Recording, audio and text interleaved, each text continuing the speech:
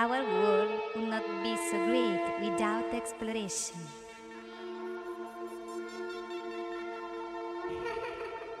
Open your eyes to discover new horizons.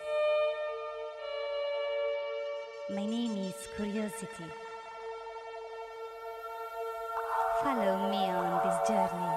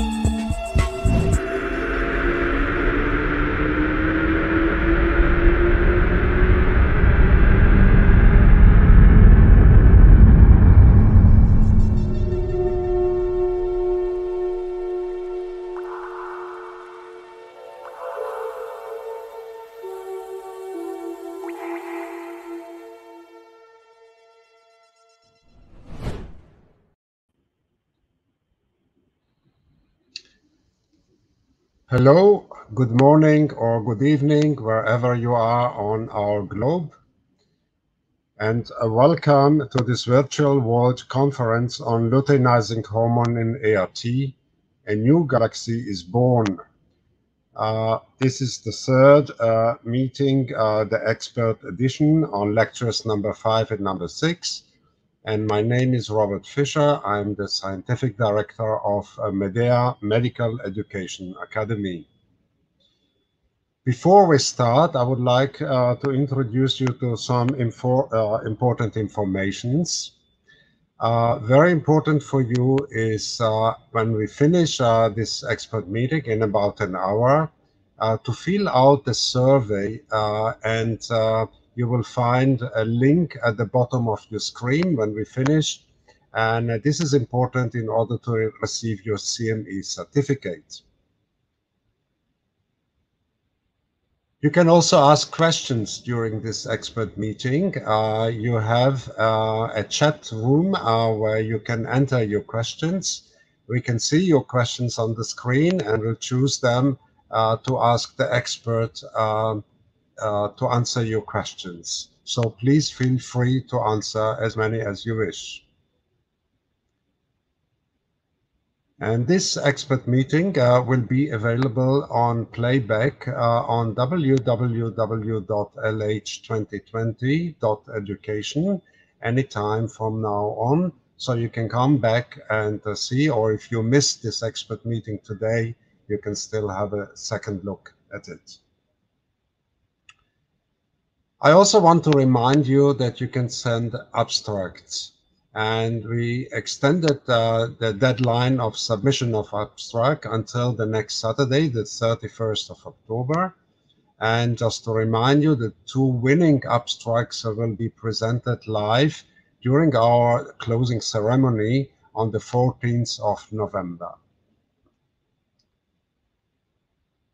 Now, meetings like this, even if they are as a virtual meeting nowadays and not face-to-face, still need a special independent educational grant.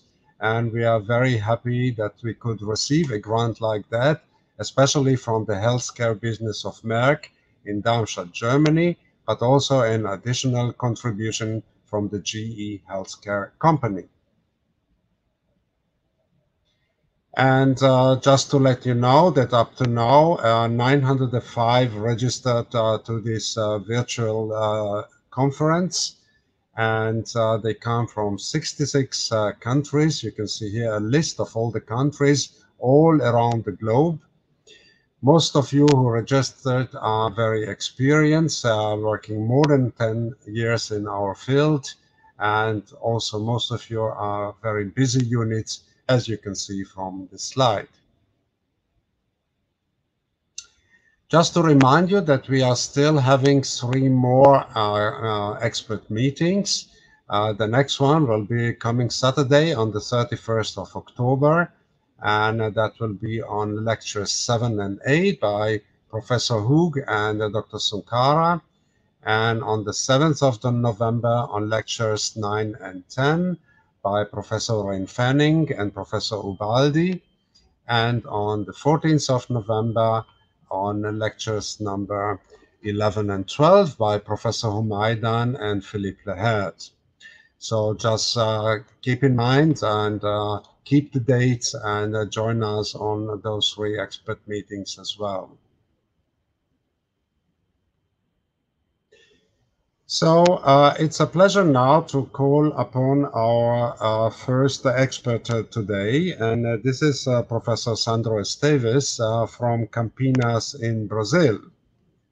So Sandro, welcome to join us. It's a pleasure to have you. We had you also the last week, but it's always a pleasure to have you in this meeting. And Professor Esteves is the medical director of Androfert, which is an andrology and human reproduction clinic in Campinas in Brazil. He is originally an andrologist, but also expert in reproductive medicine. And he's a professor at the University of Campinas, but also associate professor at Aarhus University in Denmark and at the American Center of Reproductive Medicine in Cleveland, Ohio.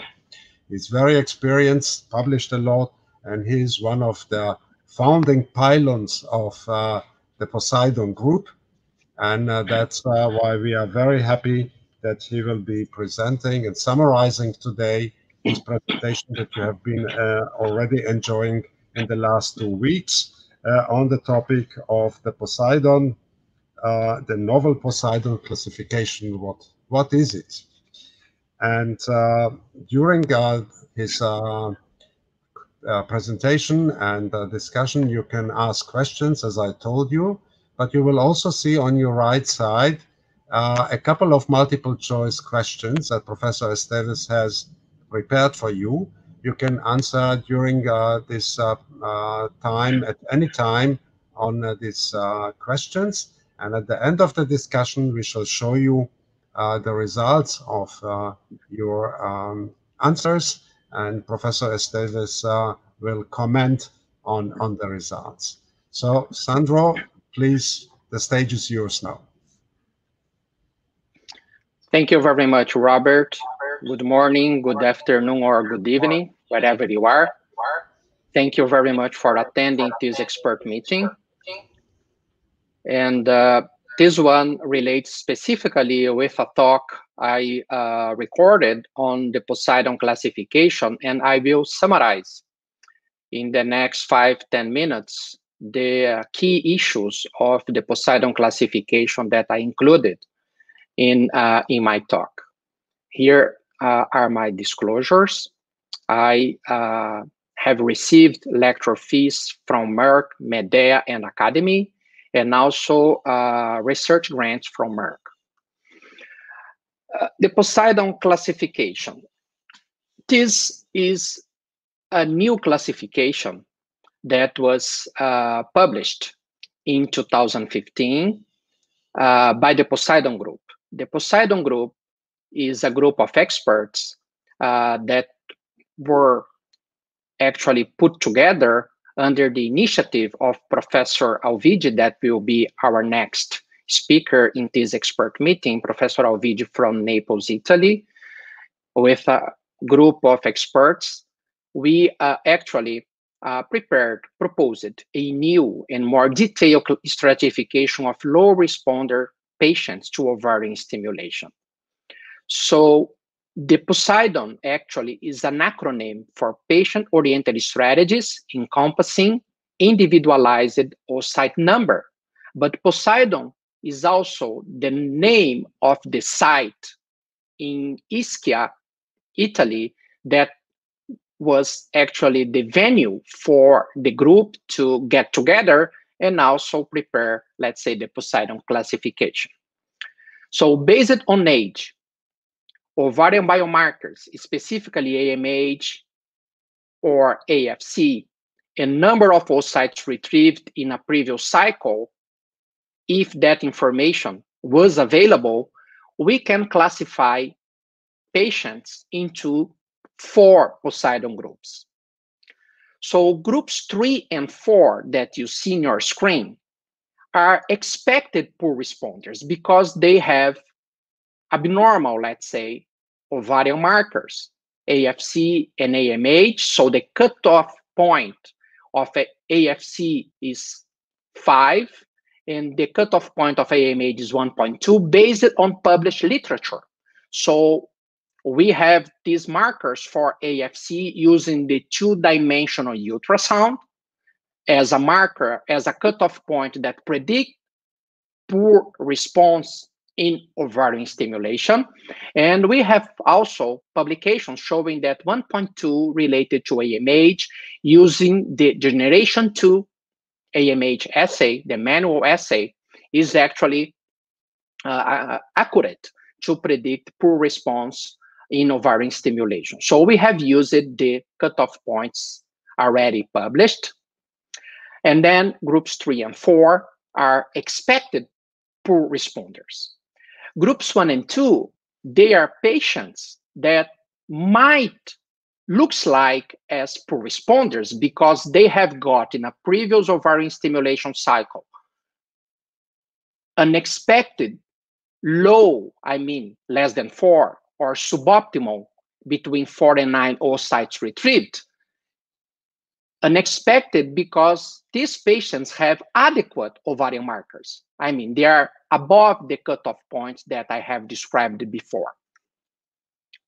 But not only oocyte number and the expected number of oocytes is important, we need to take into consideration female age as a surrogate marker of oocyte quality. And then, based on several publications showing that the threshold of 35 years old is actually important to discriminate patients with low risk of oocyte and embryo aneuploidy versus high risk of oocyte and embryo aneuploidy, we have used the cutoff point of 35 years to stratify patients in the, let's say, up category, groups 1 and 2, based on age, and groups 3 and 4, again, younger and older patients. So you have 4 POSEIDON groups. So in summary, we have young and older, let's say, patients with adequate ovarian markers, but unexpected lower suboptimal ovarian response. This is groups 1 and 2. And then we have younger and older patients, again, with an expected low oocyte number because they have inadequate, abnormal ovarian markers. They are groups 3 and 4. So we have on the left side patients, the younger patients that have low embryo aneuploidy risk. By contrast, on the right side, we have older patients with high embryo aneuploidy risk. But all of them, they are low prognosis patients in terms of reproductive success. What I mean, they will have few embryos generated. Therefore, they will have less opportunity to have these embryos actually transferred to kind of provide a live birth. So when we say that the POSEIDON patients have low prognosis, we are talking about cumulative live birth rate per started cycle. So one stimulation, how many oocytes and therefore embryos we will get will kind of make these patients less favorable compared to non-POSEIDON patients. Then I introduce to you group 5, which could be non-POSEIDON patients, patients who are not fitting the POSEIDON criteria because they have adequate ovarian markers and more than 9 oocytes retrieved. So we can compare the POSEIDON patients with this patient population. So the group introduced the concept of low prognosis in ART. So these are not poor responders. Low prognosis is a more broad concept, combining oocyte quality and quantity for the identification and also stratification of the low prognosis patients. Besides that, the POSEIDON group introduced the FOI. FOI is follicle to oocyte index. It's a metric to identify hyperresponders to ovarian stimulation using exogenous gonadotropins.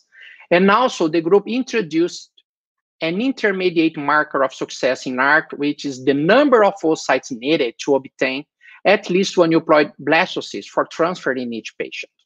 Briefly, the follicle to oocyte index is the ratio between the number of oocytes ultimately retrieved after a conventional ovarian stimulation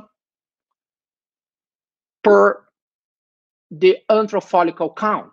So using FOI, the clinician like you and me will be able to understand what was the performance of that particular patient in an ovarian stimulation cycle.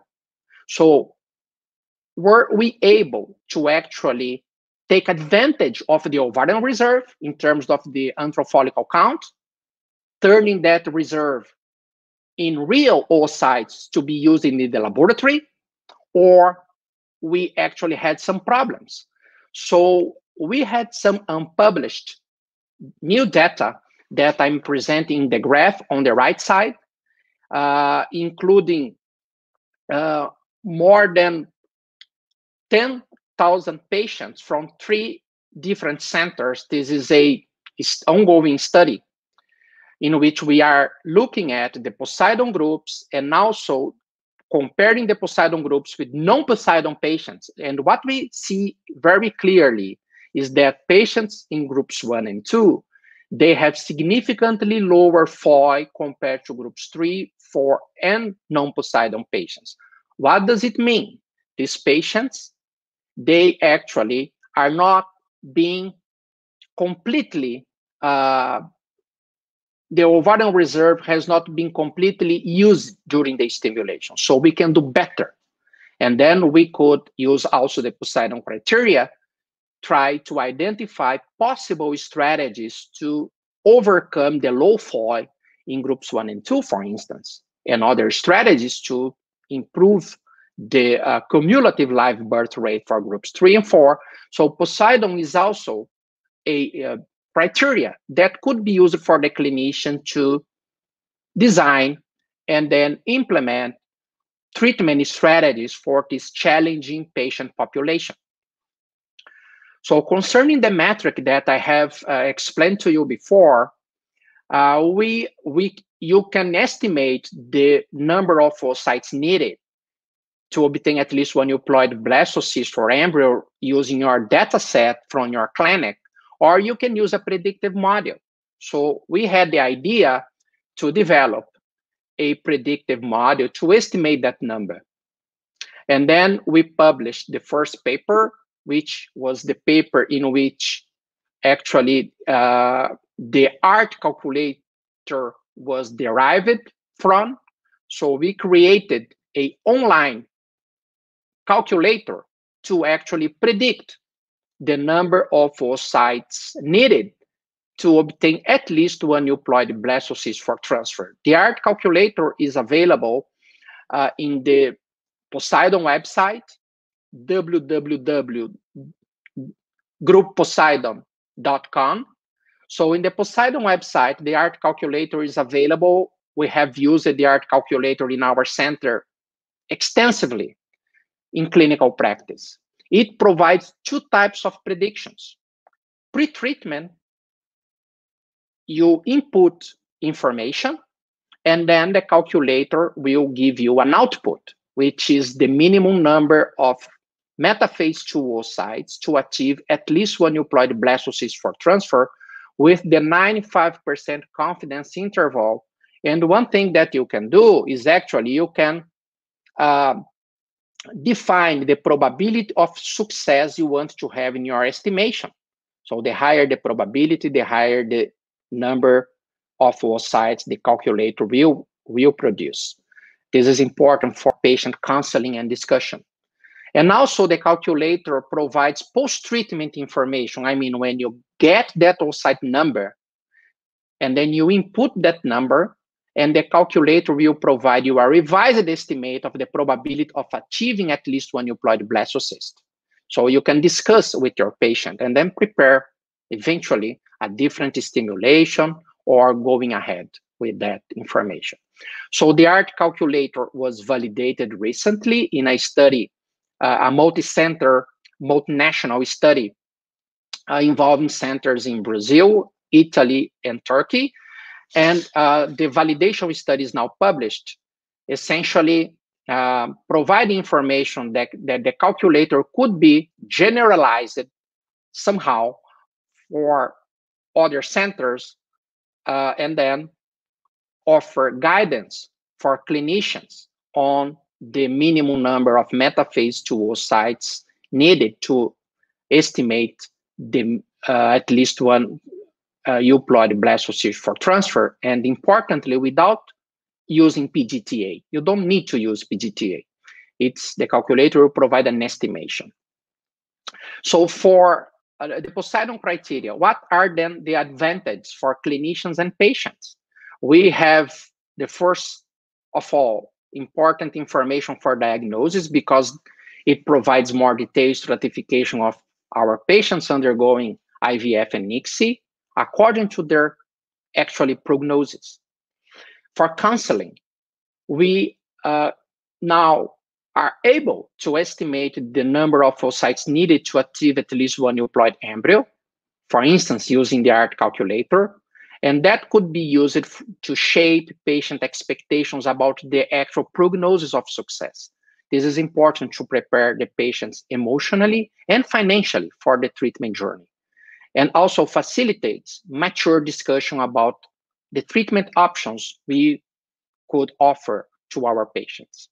And concerning treatment, then we might design patient-oriented and also patient-centered strategies for each POSEIDON group. And this is an evident contribution to total quality management in our fertility clinics. Also for researchers, the POSEIDON criteria could be used to select in more homogeneous groups of patients to test in interventional trials.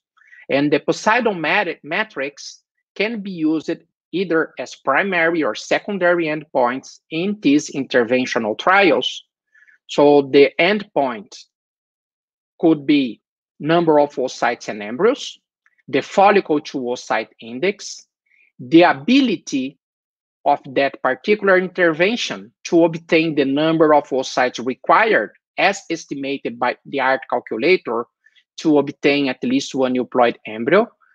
And extremely important is the primary endpoint of the POSEIDON criteria is cumulative live birth rate per initiated cycle. And we can also discuss about time to pregnancy. That could be another endpoint to be considered.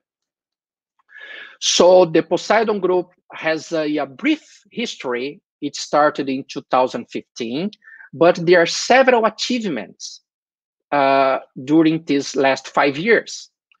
The group is open to members across the globe.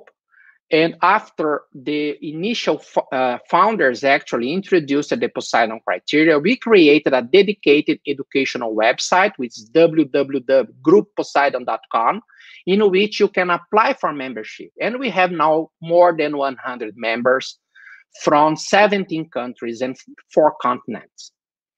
In the website, we have the online ART calculator that I explained to you. We have the papers about the ART calculator and the validation studies.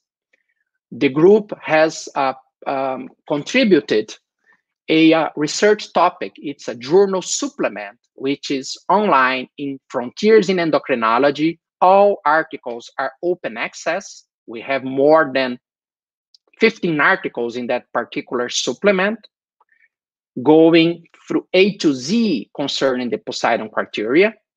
And more importantly, several independent groups across the globe have been publishing papers using the POSEIDON criteria. If you go to PubMed today, you see that we have more than 40 peer-reviewed papers, reviews, original articles, prospective studies on POSEIDON criteria. In several meetings, we are, and others, sharing new information, data about the POSEIDON criteria. in clinical practice and research. And we now have about 4 clinical trials registered using the POSEIDON criteria to explore different interventions. So I'm very glad and honored to be part of this group. I invite all of you to visit our website and consider becoming a member of the POSEIDON group and contribute to the ideas and research to expand knowledge for this challenging patient population, which is the low prognosis patients undergoing IVF and ICSI. Thank you very much.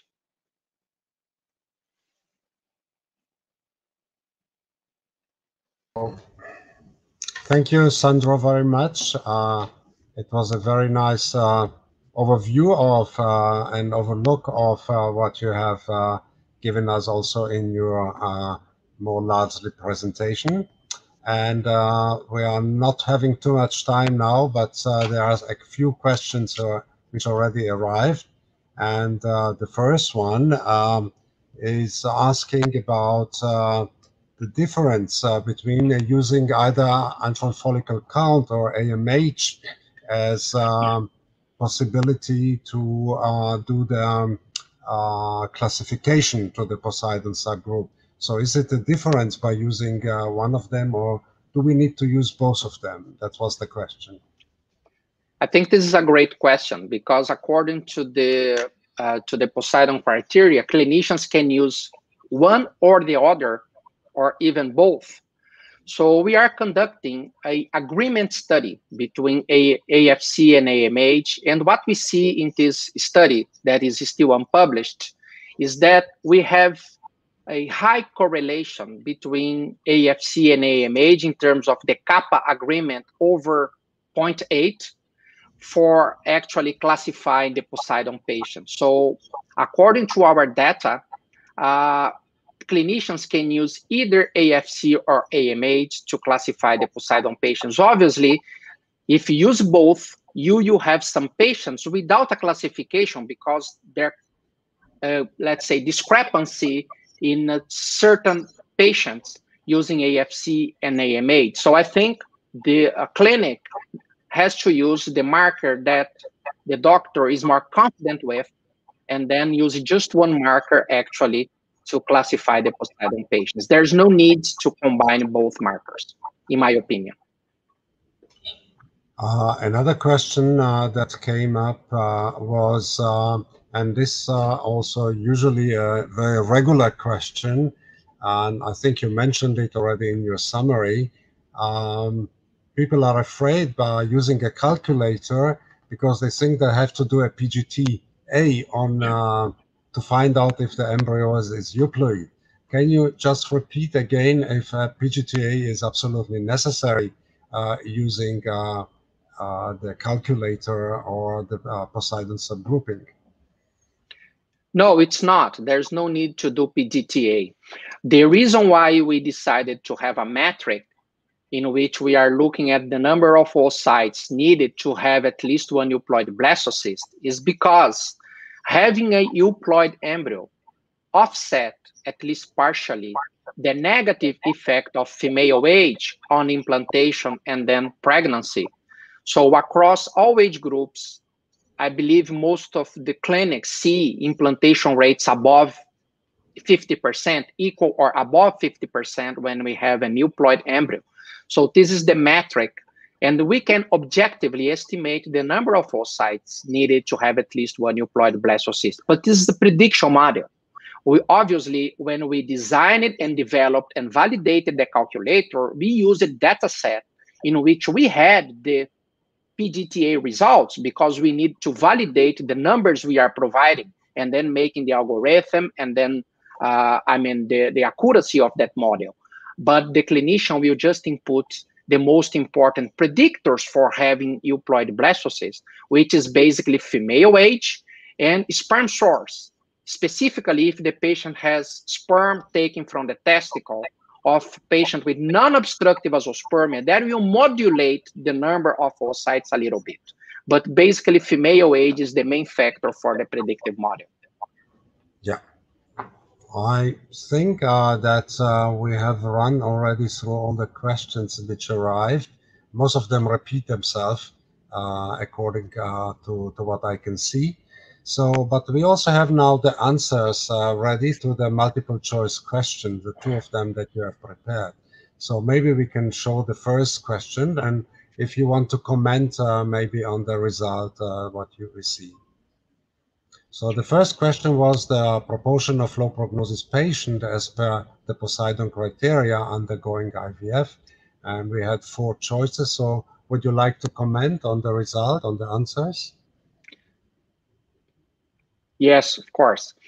Yeah, I think a 30 to 70% range is quite reasonable for the Poseidon patients. We also have a study that is about to be submitted on a large data set showing that overall Poseidon patients represent between 40 and 55% of patients we see in our clinic. So it's quite accurate to say that around 40%, according to countries and also patient characteristics, but this is quite accurate number provided by the responders. About 2/3 of our registered participants did mention the correct answer, which was very good actually.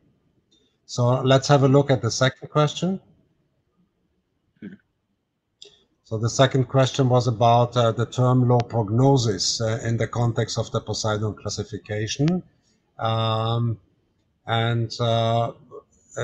The question was to what it is referring: ongoing pregnancy rate, clinical pregnancy rate, cumulative live birth rate, or miscarriage rate.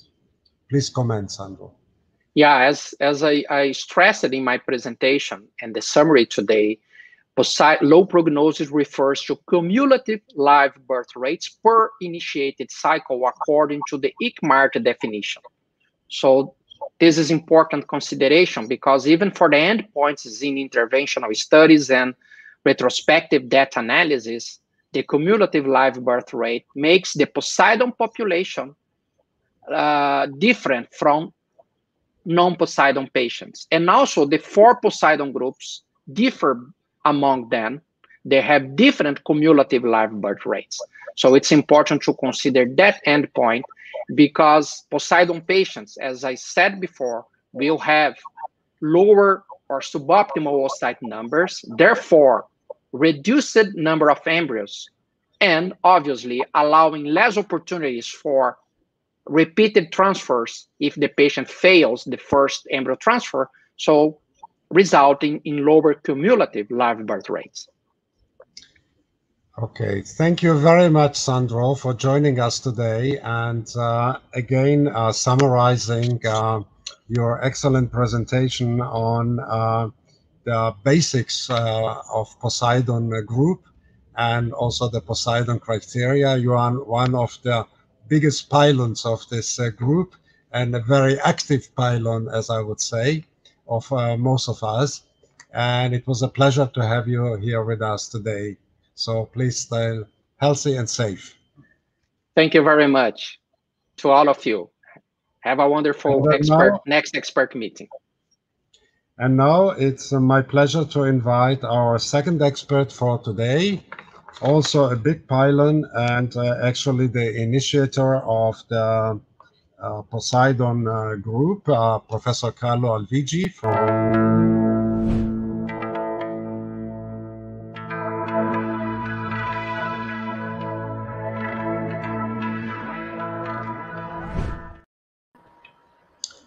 Hello, Carlo. Good to have you with us today as an expert, not as a moderator. Yes. And, you will be discussing your presentation on the management of the 4 Poseidon subgroups. And to all of you who don't know Professor Alviggi, I'm sure there are not so many. Professor Alviggi is a professor at the University of Federico II in Naples in Italy, and he is head of the reproductive medicine fertility unit at the university. He is also very active in LH research and very active in receptor polymorphisms polymorphism of the gonadotropins, and published and presented a lot of his work worldwide. So he was also the one who initiated the Poseidon group. So we have now one of the biggest experts on Poseidon to discuss with us the management of the 4 Poseidon groups that Professor Esteves introduced to us. So Carlo, please, the stage is yours. Thank you, Robert, for your nice introduction, and welcome to all of you, wherever you are. So good morning, good afternoon, good evening. It's a privilege for me to be here today and to talk about the possibilities of management of Poseidon patients. This is a very difficult issue, but I will try to give you some suggestions and to share ideas. And I do hope that we'll have a very nice discussion later. So I have to come back just for 1-2 minutes to the classification that Professor Esteves presented before, just because we need a starting point. And I have to repeat something that, in my opinion, is crucial. The concept is always there. Poseidon is not classification for poor response. Poor response is a crucial part, is a very relevant aspect in prognosis, but it is not the only one. So we tried to move from the idea of a poor ovarian response to the idea of low prognosis. So as Sandro presented before, we have 4 groups, and in group 1 and 2, younger and older patients, the main aspect is that in these patients, the ovarian response is lower than expected. They are patients that basically have a good ovarian reserve, and they have an expected good response, but following stimulation, in brief, they have less eggs than expected. Group 3 and 4, again, younger and older patients. Group 3 and 4 are patients where the low ovarian response is expected because they are patients with the low ovarian reserve. This is a crucial point because if we want to manage patients, but even if we want to design trials, we have to fully understand that pathogenesis and characteristics of these 4 groups are different each other. Professor Esteves made an incredible work in the last years, engaging people from many countries to try to understand something. And what emerged? That if we consider the 4 groups, in the 4 groups, the prognosis is lower, is worsened when compared with non-Poseidon good prognosis patient. But if you have a look inside each one of the group, the prognosis in terms of a cumulative live birth rate is different each other. So these groups are homogeneous inside, but are heterogeneous if we consider comparisons. This is crucial because if you have a look to Bologna criteria, the concept is not the same, because in the Bologna criteria, patients have a similar prognosis, but different pathogenesis and different problems at the basis of the low prognosis, but they always are in the same box in the clinical practice and in designing trials. So this is a crucial point. Low prognosis is different and can be related to different problems, and poor ovarian response is just part of the problem. It's not the only cause of low prognosis. So I will take just a few minutes to suggest, because we cannot talk about recommendation, we are talking about clinical practice. I will give you some suggestion about the management of patients that feel with one of the 4 Poseidon groups. And I will start from group 1 and group 2, meaning patients that basically have a good ovarian reserve, but they have an unexpected response to stimulation, impaired ovarian response that is not consistent with the initial expectation. So this is something that we proposed inside our group. And what can we consider? We consider 3 stages of the treatment: pre-treatment, stimulation protocol, and what can we propose at the triggering.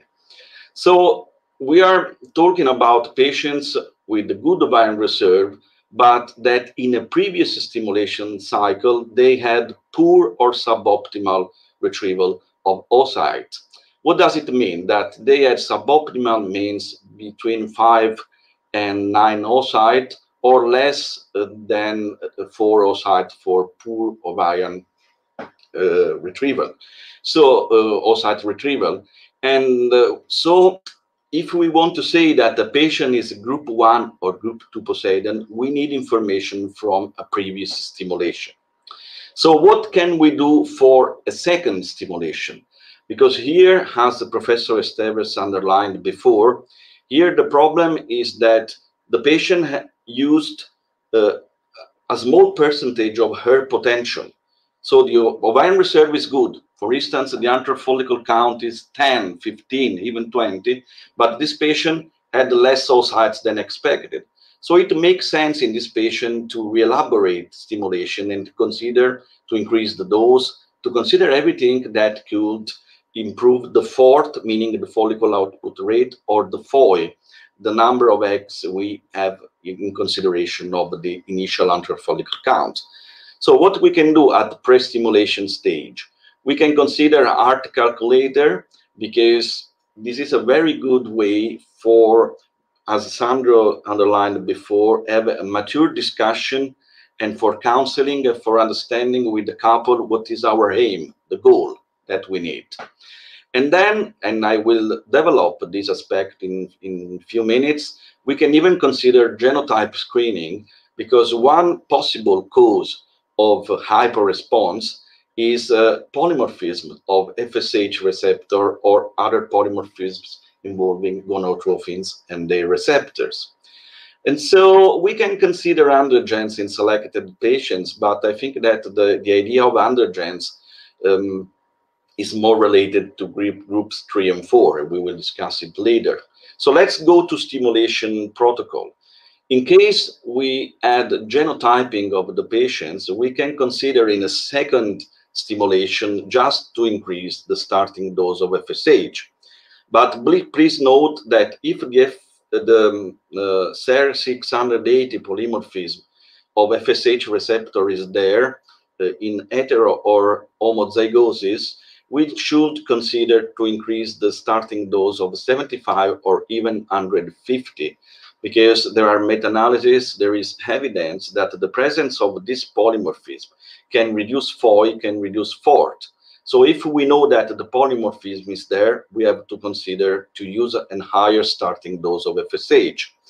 And we can even consider to add the recombinant LH in a 2-to-1 ratio, because there is evidence that in hyper-responders, perfectly fitting with the group 1 and group 2 Poseidon, the combination of FSH and LH is able to increase the ongoing pregnancy rate. And this is a crucial point, because the combination of FSH and LH can potentially overcome any single polymorphism involving FSH and LH receptor. If we have patients of age above 35 years, we have to consider to increase the recombinant FSH dosage, and we have also to consider using the ART calculator to accumulate oocyte or embryos, because if the aneuploidy rate is very high, for instance, in patients above 38, 39, 40 years of age, the ART calculator can suggest that the ideal number for having at least one euploid blastocyst is between 10, 15, even over 15. So if the ovarian reserve is not perfectly consistent with this, we can consider accumulating with duostim or other stimulation protocols that are aimed to accumulate oocyte or blastocysts. What is very important is that in patients between 35 and 39, there is evidence that the association of recombinant FSH and the recombinant LH significantly improves both implantation and ongoing pregnancy rate. So this is something that we have to consider in this group of patients if they are between 35 and 39. So if your patients are above 40, we don't know at the moment if the recombinant LH can change the prognosis, because the relevance of aneuploidies and the relevance of low ovarian reserve are too heavy, are too dominant for hypothesizing that a single gonadotrophin can change the results. So it's up to you. But there is evidence that between 35 and 39 years of age, recombinant LH works. What about triggering? The triggering, obviously, there are no particular consideration, but what is important is obviously consider antagonist regimen and agonist triggering, and elective embryo freezing, obviously, for patients that have a very high response or at baseline have a higher intrafollicular count or MH, so patient at risk for ovarian hyperstimulation syndrome. You can consider for patient group 2 combined with RT calculator. It's not mandatory, but if you want to improve time to pregnancy, so work on efficiency, not on efficacy, you can consider PGTA, and obviously we always suggest single embryo transfer. What about group 3 and 4? In these patients, we have a problem. The problem is that the ovarian reserve is low. And I don't think that, I think that no gonadotrophin can increase the number of antral follicle at the beginning of the cycle. So probably for this patient, the best option is accumulating or trying to do something before stimulation for increasing the antral follicle count. So this is the flow chart that summarizes what we can at the moment suggest.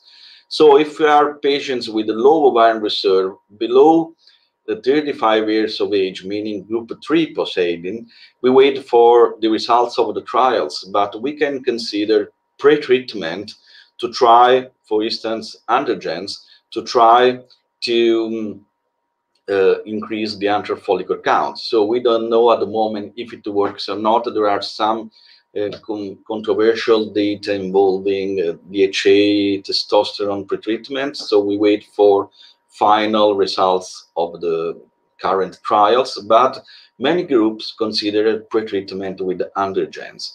If you don't want to do pretreatment, and what is very important in these patients is a synchronization of follicles, because when the ovarian reserve is reduced, the anti-Mullerian hormone is very low, so the transition between late luteal phase and initial follicular phase is not well modulated. So the problem we are in this patient is that at the beginning of the cycle, of the stimulation cycle, they have dominant follicles, even follicles overcoming 9 millimeters. So the synchronization is a crucial point. What is very important is considering long protocol or estradiol pretreatment or OCP. This is there are different data supporting or underlining controversial aspect. This is just my opinion. The best method in the clinical practice is a synchronization of follicles with the estradiol valerate. This is a very good option. So if we go to stimulation, we have to optimize FORT and FOI. So I think that starting dose of 300 is ideal for these patients because we cannot run the risk of losing growing follicles. Even the HRA guidelines on controlled ovarian stimulation recognized, and I do agree with this, that overcoming 300 international unit as a starting dose of recombinant FSH makes no sense. It's not cost effective and does not improve results. What about triggering and retrieval? So obviously the long protocol requires ACG antagonists. We can do both. And if you do duo-stim, at least for the first stimulation, it is obviously generates agonist trigger to be considered. So what is important is if you have low FOI despite treatment, or you had low FOI in the previous cycle, so you can consider dual or double triggers, so to combine the effect of ACG and generate agonist, because it could increase, I think, the percentage of mature oocytes. For patient above 35 years, meaning patient group 4 POSEIDON, the same we can say about pretreatment, the same we can say about stimulation, but I suggest in patients between 35 and 39 years of age, again, to consider the association of recombinant FSH and recombinant LH.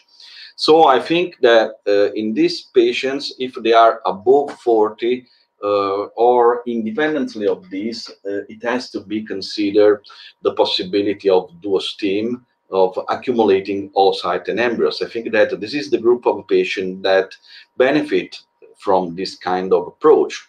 Please note that you have to balance the cost-effective analysis, because just to give an example, if you have a patient 37 years of age having antral follicle count of 4 or 5, moving from 5 to 10 oocyte in two stimulation, consecutive stimulation, makes sense, because you have more eggs and the aneuploidy rate is still acceptable. So moving from 5 to 10, you can significantly increase the chance to have at least one euploid blastocyst.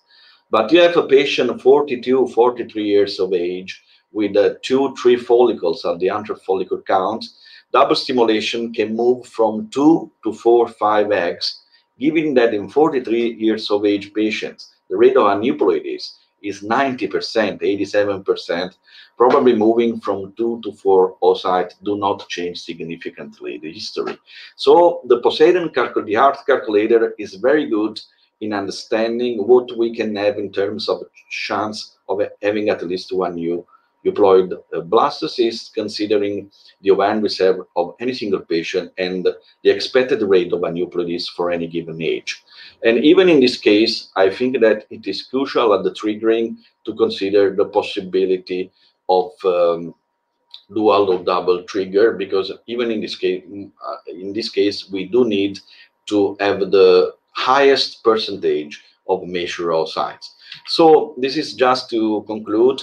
Better stratification of low prognosis women is required at the moment, and the POSEIDON classification can help in this, because it can help to identify more homogeneous groups of low prognosis patients. That is crucial for clinical practice and is crucial for designing trials, for having a good quality meta-analysis in the future. So hyperresponse, meaning group 1 and 2 POSEIDON, can be a genetic trait. So it could be hypothesized pharmacogenomic approach for the starting dose, or even for considering LH supplementation. But independently of pharmacogenomics, there is evidence that LH supplementation is beneficial in terms of both oocyte and quality in women with hyperresponse to FSH in the previous cycle. There is evidence that LH can improve ongoing pregnancy rate in patients above 35 years, fitting with the groups 2 and 4 POSEIDON. And duostim accumulating oocyte is a valid option for women with a low ovarian reserve, meaning 3-4 POSEIDON groups. And I strongly suggest the heart calculator as a tool for understanding what is our aim at the beginning of the stimulation, to compare this aim with the possibilities we have, meaning the ovarian reserve of any single patient. And it is an incredible tool for counseling, for discussing the prognosis and the way we can give the maximum possibility to any given couple. So thank you very much for your time. Thank you, Carlo. Again, a wonderful overview of the management of the 4 groups. And we already accumulated quite a few questions to you. And I will start with the first one. The first question was, are group 1 and group 2 patients hyporesponders, all of them? Or maybe only the ones who have a low FOI? Yes, thank you. Thank you very much for this question. Obviously, when you have to define something new, you have to find objective criteria that can be shared all over the world. So the FOI is very simple to measure, is very simple to share in terms of information, and can be even good for having common point for designing trials in the future. There are also other ways for measuring the phenomenon of hyperresponse. For instance, at the time of a GenRH-LOM protocol in the past, we talked about initial poor responders, stagnation phenomenon, or slow responders. What does it mean? That there are patients that, despite a good ovarian reserve, they are very slow at the initial stage of response. This is more evident in long protocol because the ovarian response is slower and you have more time for understanding phenomenon. And I think that they are also hyper-responders, because what do we do in this patient? When we see that on day 6, 7 of stimulation, many follicles are there, but they are not growing, we increase the FSH, we add the LH, and we make the follicles starting in the ongoing stimulation cycle. So another way to identify hyper-responders is that you don't have an expected fourth follicle output rate within the first week of stimulation. So you, in the current cycle, can consider to increase the dose or adding LH. Thank you, Carlo. Another question is also going in that direction. Most of the hypo-responders are due to polymorphism of FSH and LH receptor. Would you suggest, if you don't have, for example, the information from previous cycles, to do a polymorphism test for the receptors on all the patients before starting the first treatment? And what will be the cost effectiveness of that? So this is a very good question. It's very difficult to give a definitive answer. Let me tell you, everything is related to cost-effective analysis, because it is expected that even probably 25–30% of the general population can be carrier, for instance, of FSH receptor polymorphism. If you know it before, you can adapt the dose, and probably 30% of patients that are carriers of this polymorphism can benefit from a lower starting dose. So the question is, how much does it cost? Because if the cost is very low and it is very easy to evaluate, I think that pharmacogenomic approach can be an incredible option. But if the cost overcomes the approach of a higher starting dose in all patients, obviously is not convenient.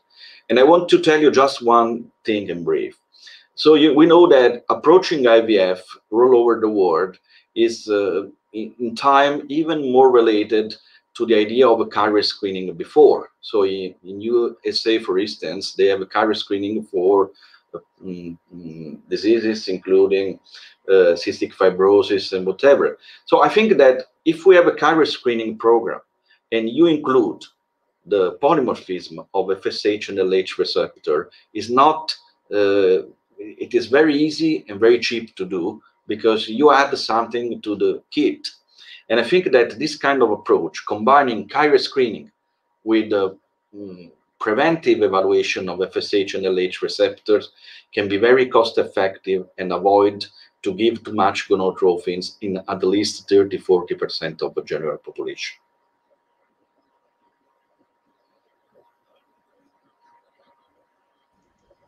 Thank you. There is one, just a small question as the last one. Do you think that, you probably said it, but probably there is some more interest in that, POSEIDON group 2, would you generally suggest that dual stimulation will benefit them? No, I don't think that is good for all patients, because the ART calculator, for instance, is aimed to personalize the approach. So, for instance, let me give you an example. If you have a patient 37 years of age and the ovarian reserve is good, you can hypothesize to have 10, 12 oocytes, for instance, in the stimulation, meaning that probably you will have 2 or 3 blastocysts. Considering that at the 37, only 60% of blastocysts are aneuploid, having 3 blastocysts, the possibility of having at least 1 euploid is very high.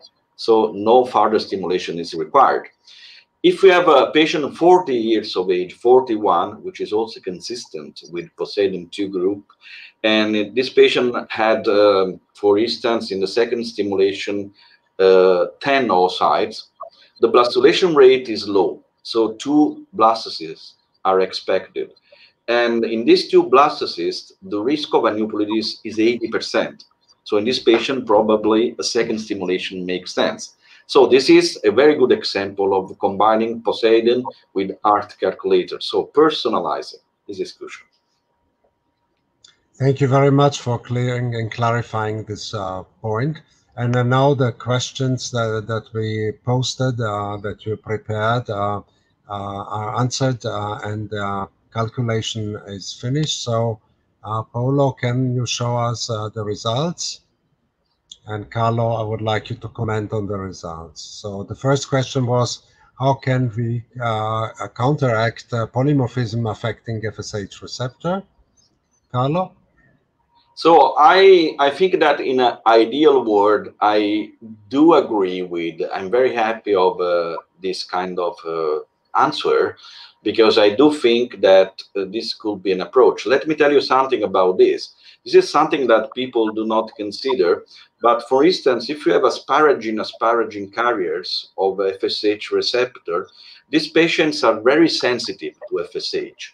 So if you give too much gonotrophins in this patient, you have the number of eggs you need, but you run the risk of moving too much progesterone.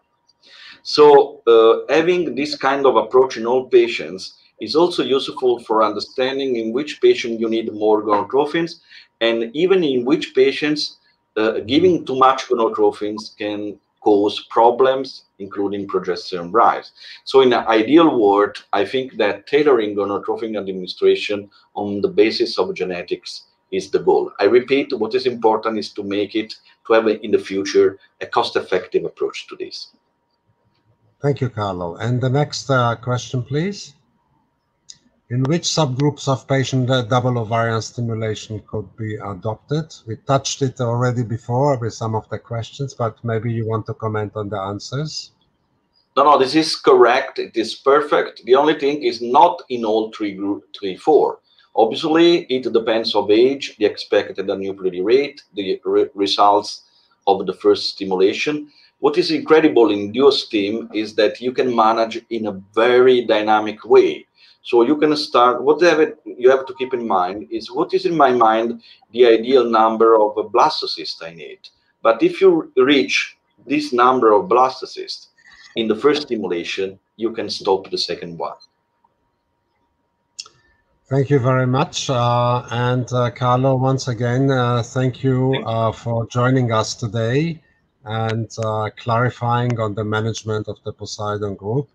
The whole meeting today was dedicated to the POSEIDON group, and we heard from Sandro Esteves on the history of POSEIDON, the activities of POSEIDON, and clarifying the subgroups of POSEIDON.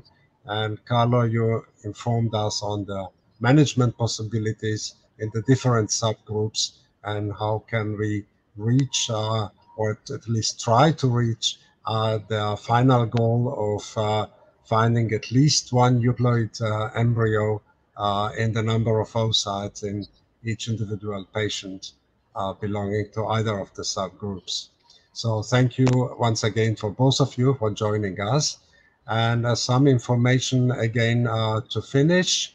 I wanted to draw again your attention to click the link on the bottom of your screen when we finish this expert meeting, in order to fill in the survey and receive the certificate for the CME accreditation. And I also want to draw your attention to the next week's expert meeting when we have lectures number 7 and number 8. Number 7, progesterone rise, the black hole of control ovarian stimulation by Professor Jean-Noël Hugues from France. And the second presentation will be on ongoing pregnancy rate as a valid endpoint mapping in a new star system. And presenting will be Dr. Sankara from UK. And you can already watch both presentations this week on the media website. So thank you once again for joining us today, and please join us next week.